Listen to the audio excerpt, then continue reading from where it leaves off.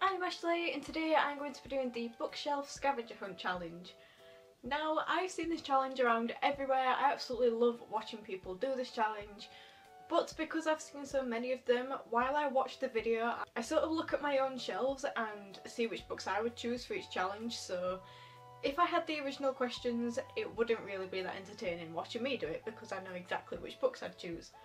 So I have edited this challenge slightly and I got you guys, or the people over on Twitter, to send me challenges of books to find.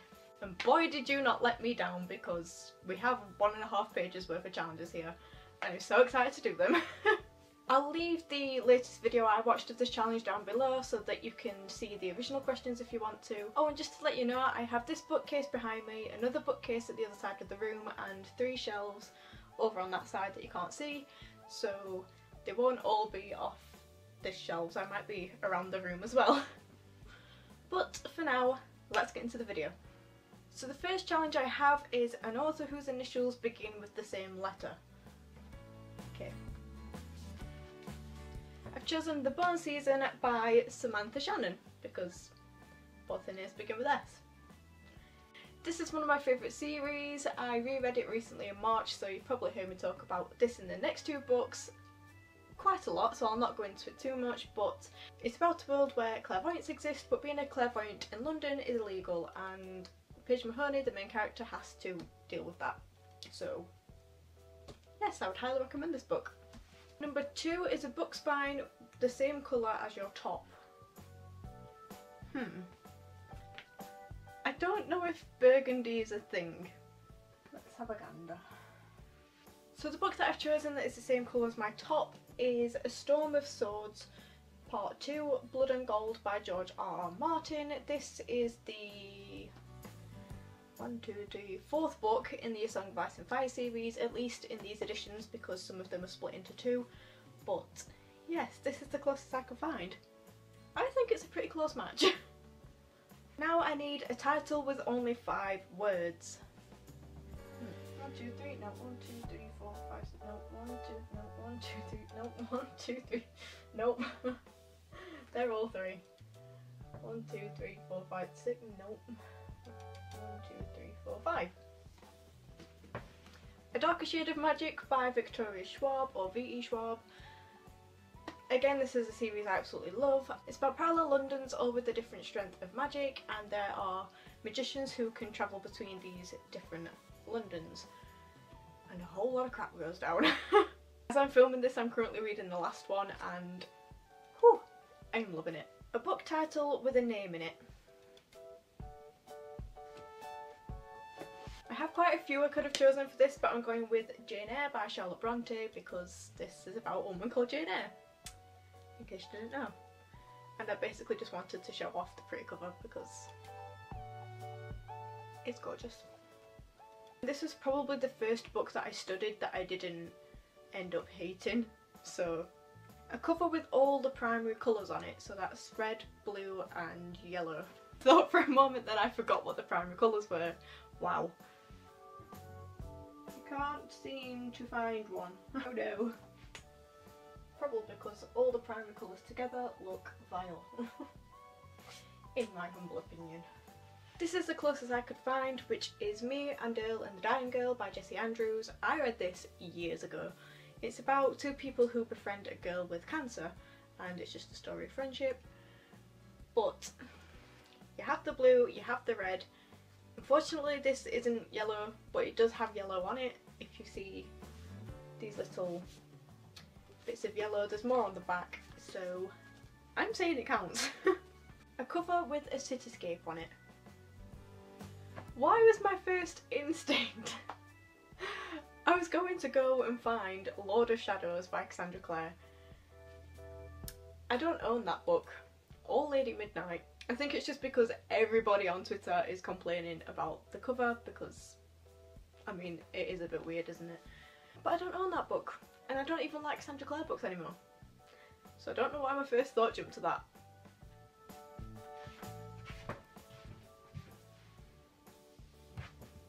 I'm going with the entire Anna and the French Kiss series by Stephanie Perkins. I don't normally like cutesy stories, but this is actually probably my favourite contemporary. Oscar, stop eating things off the floor! But yes, this is my favourite contemporary series. It's one of the very few that is so cringe, I love it. But more importantly, on the front cover we have the Eiffel Tower and Paris. I think that's the Golden Gate Bridge. I am really crappy at geography and I can't remember where these are set, so that's another city. And also a cityscape on the back of that one too. A book about an animal. I don't get books about animals because they always end up dying or hurt or something and I just cry. I'm going with Fantastic Beasts and Where to Find Them because it's about many animals. This is the screenplay version and might not count because technically it's about more humans than animals, but if you don't think this one counts, this one definitely does because it's a textbook literally telling you all about animals. It's not about one animal, it's about many. And none of them are real. But shh. A book with an animal on the cover. Wow, you guys are really into animals.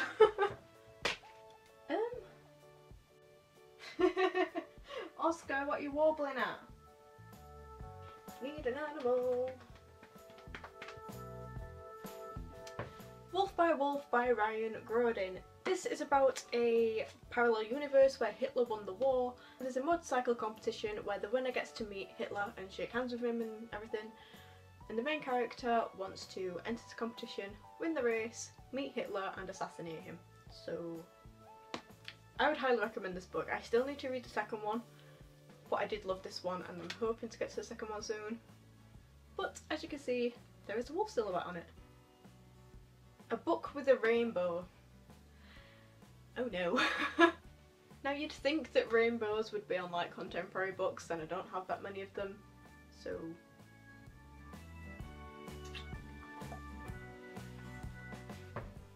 I'm going to cheat with this one because Fangirl by Rainbow Rowell. There's a rainbow on it. Rainbow Rowell, right there. Right there. I know it's not a technical rainbow, it's not the image, but it has a rainbow on it. So I'm counting it. A cover with a complete okay. A cover with a complete person on it. Why your face is such a big deal? So I'm going to go with Prisoner of Night and Fog by Anne Blankman because the main character is very obviously seen on the front running away. This is actually historical fiction and it's about Hitler's niece, how she has always idolised him because he's her uncle, and then she starts realising just who he is and what he does. So I would highly recommend this one. I do really like it. I really wanted to get my hands on the second book, but I can't do that yet. Now I need a cover with someone who looks like you. Oh no. Whenever I can, I avoid getting book covers with faces on because I don't like them. So how am I meant to find someone that looks like me?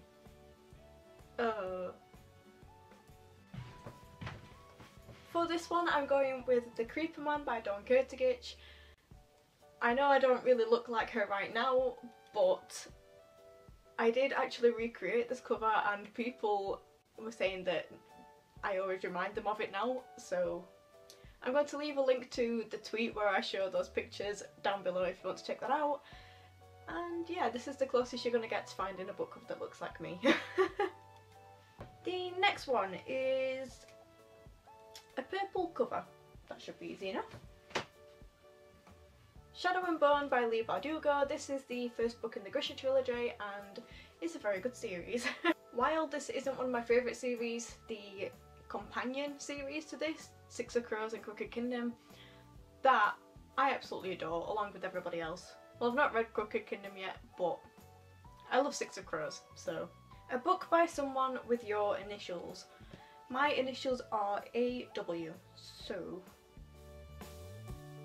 no one's coming to mind off the top of my head. Nope. Nope. Nope. You were so close, Oscar Wilde. Why? Apparently I don't own a book by anybody with the same initials as me. Well. A cover with a blue bird on it. I have quite a few with birds on, but I don't think I've got any blue ones. I found one! The Raven King by Maggie Steve Otter. As you can see, it's got a blue and white theme, and I'm probably shining that right in your faces from the reflection. But there is a little blue bird on it. Yay! Actually, there's quite a few bluebirds on it. I honestly didn't think I was going to find that one, so I am well surprised. This is the last book in the Raven Cycle series, and I'm sure you've all heard of it because when it was coming out there was so much hype. But yes, I give you the Raven King with all the bluebirds on it. A book with the total page number with at least 2 of the same digits. Nope. Nope. Hey! I'm going with this edition of The Night Circus by Erin Morgenstern, which has 626 pages. This is one of my all-time favourite books, as I'm sure you know because I've mentioned it so many times on this channel already. It's about a magical circus which only appears at night, there's no warnings, it's great. Apparently it's always got my back, because here I was thinking this challenge was going to be impossible. A one-word title. So for this one I'm going for Cress by Marissa Meyer. This is the 3rd book in the Lunar Chronicles trilogy, which is a series of fairy tale retellings but mixed with sci-fi. I don't normally like sci-fi, but I do really enjoy this series. I could have gone for any of the books in this series because there's Cinder, Scarlet, Cress and Winter, but this is my favourite in the series, so I decided to pick it up. A cover with a boy on it. The First 15 Lives of Harry August by Claire North. I've not read this one, so I'm not going to be good at explaining what it's about. But it has who I presume is Harry August on it. Does it count though, because half his face is missing? I mean, if it doesn't count, then you can just have all the entire Harry Potter series. A title beginning with the. Oh, come on. The Book Thief. The Song of Achilles. The Hate You Give. The Assassin's Blade. The Wrath and the Dawn. Need I go on? A cover with no pictures, just text. Don't think I have any that are just text. Ha! Oh god, nail fell over. Call of Cthulhu by H.P. Lovecraft in this Pocket Penguin edition, which is really cute and small. This is a collection of short stories by H.P. Lovecraft that are all horror related, but I have been halfway through this book for a good year or so now. Whoops. A book with 4 or more colours on the spine. That might actually be a problem, guys. So I didn't want to use one from the same series that I've already used, but I'm going to have to go with The Dream Thieves by Maggie Steve Otter because the spines I have only tend to have around 3 colours on. But this has red for the author's name, white, blue, black, orange and pink. An underrated fantasy. That might actually be the hardest one because I'm pretty sure pretty much every single book I read is hyped, which is kind of bad, but yeah, I don't know. So this isn't really underrated because there was so much hype for it when it came out, but nobody talks about it anymore, and it kind of makes me a bit sad that. Uprooted by Naomi Novik. This is about a village that has this magician keeping guard over them, sort of, to keep this magical woodland back that just poisons people. And in exchange for that, he takes one of the women from the village every 10 years and just sort of keeps them for 10 years. I ended up really loving this book. I didn't expect to because it was off to quite a slow start, but I did end up really loving it. Your last read. That was 13 Reasons Why by Jay Asher because I reread it for last week's video. If you haven't seen that, then I'll leave a little card thing up here, but yeah, I have thoughts. A book with an unusual / uncommon word in the title. For this one I'm going with 1,000 Splendid Suns by Khaled Hosseini, just because of the word splendid.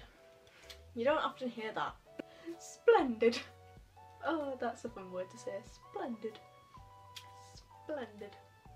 This is a great book. It's a hard one to read, like it's not a happy story at all, but if you can read it then I would recommend.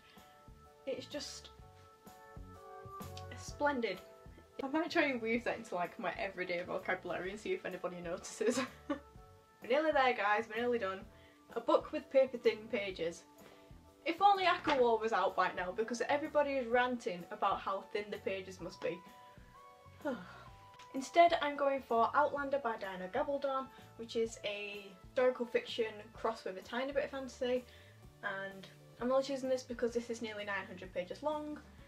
This is 600 pages long, I think. And finally we have a book with a colour in its title. What's the matter? What? Here's Oscar, because we haven't seen him in a while. And you're gonna smile? So I'm going to have to go with Red Queen by Victoria Aveyard, which I wish I didn't because I didn't even finish this book. I didn't like it. Read it in January, or read half of it in January, but yeah. So that was the bookshelf scavenger hunt. I really enjoyed doing that. Thank you for sending me the challenges. I actually found that harder than I anticipated. If you've read any of the ones and you like want to shout about them, then please do in the comments. I'd love to hear your thoughts. Although be wary of spoilers because I've not read them all and neither have the people in the comments, so be wary of that. As always, I'll leave the links to my blog and social media down in the description box. If you have any suggestions of videos you want to see me do, then do let me know. I'm very open to suggestions, and yeah. I hope you're having a lovely day and I shall see you next time with a new video. Bye!